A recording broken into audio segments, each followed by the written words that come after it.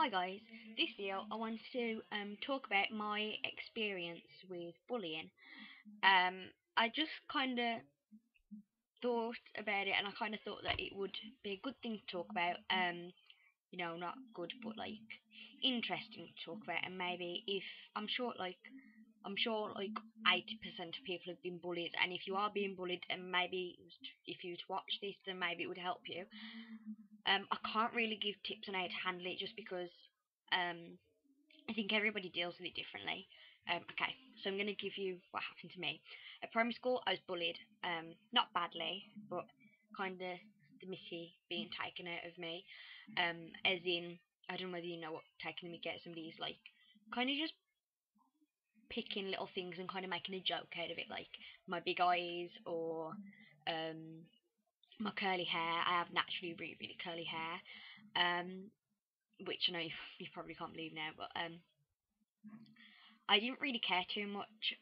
At primary school I was a really really big tomboy. I played football, and all my best friends were boys, and they still are. A lot of my best friends are boys. Um, but I didn't really get it. I didn't really think anything of it. And then, of course, it would upset me, but not to the point of crying.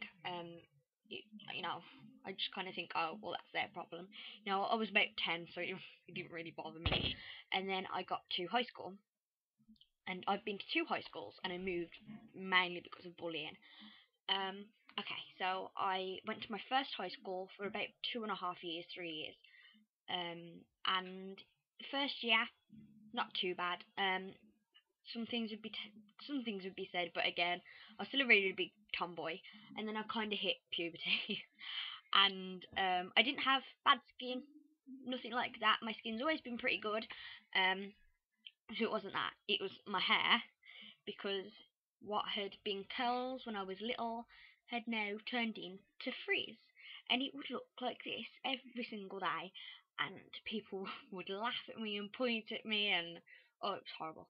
And my big eyes, like, they are pretty huge. That was kind of the main thing. And my teeth. I don't know if you can see, like, these teeth are really straight, and then I got like a fang, and I'm like awfully pale as well. So that was another thing that would be taking the mickey out of me. And I would kind of go home and cry, and it was just bad. I've always been really really bubbly and stuff, so like a lot of people didn't notice, but it was like in certain lessons, um, things would be said, and I would get really upset, and then I kind of turned really nasty just to try and deal with it, because I just thought, if they think that I'm not a very nice person, then maybe they'll leave me alone. And it just got worse, because then people started joining in, and it got to the kind of third year, and I'd had enough, and a website was made about me. Yeah, so a website was made about me, and yeah, sorry, and mean things were said about me, like really mean. And well, not like a website. It was Bebo, which is not popular now, but it was really, really popular at the time. It was kind of like Facebook of its day, and yeah, like they were they were kind of insulting me and like my supposed best friend at the time, and a couple of other girls who I didn't get along with, and they're kind of taking the mickey out of all of us, and it really really hurt me, because mainly because almost the whole school had joined as kind of friends of this Bebo profile, and they were slagging me off, and it just been really really mean and saying personal things about other girls as well. Well, of course, these other girls who didn't like me and were some of the main perpetrators of bullying me kind of said that I'd started the site, and they kind of said that I'd started the site because I wanted people to feel sorry for me. So I started the site to make them look bad as well as myself. So then people wouldn't think it was me. Oh, really, really complicated what they kind of accused me of. And the school believed them, which was just great. And I kind of one of my best friends was a boy, and I went out with him for a couple of weeks. I really, really hope none of them watch this because it'll just start all over. But I went out with him for a couple of weeks, and that was disastrous. and in the end, it was just worse, and it's still getting the mickey taken out of me. I'd started wearing makeup at this point, and I'd started straightening my hair, but still getting the mickey taken out of me, and it was just getting worse. And I would walk into the dinner hall, and food would be thrown at me, and I kind of go home and cry, and sorry, and so in the end, it was like it was not only the bullying. I'm quite a strong person. I didn't want to seem defeated. It was not only that. It was a mixture of things. The school wasn't very good in the first place, but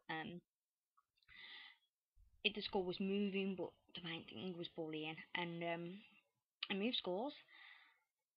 That solved it. And I had a couple of friends at this school who I have like limited contact with, and that solved it, moving schools, because they can't bully you if they don't see you. Occasionally I'll get the odd Facebook comment and they'll say something mean to me, but kind of my friends will just be like, "Who the hell's this? Why are you taking the mickey out of Megan?" And I think it helped that I started a new school where kind of nobody knew me, and I didn't have frizzy hair, and I wasn't like as fugly as I was before. I think that helped. I also think it helped that I was quite strong. I never cried in front of them, and I think that was one of the main things that I'm proud of myself at. I'll kind of just stand there and just kind of be like that, as if you don't bother me. But that didn't solve it, and I know for a lot of people that can solve it. I went to the teachers. I told the teachers. I did everything I was meant to. I told my parents.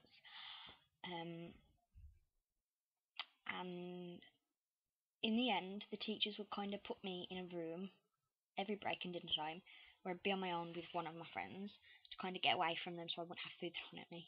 But and that really did help. But it kind of ostracizes you, and then people kind of think that you're weird that you're sitting in this room on your own. So yeah. But I would say tell the teachers, tell your parents. Um, if it's really, really, really bad, move schools. Um, yeah. I hope this has helped. I know you kind of watch me and just see that it's a really, really bubbly person, but I have dealt with what you're going through. So yeah, thanks for watching, guys. Bye.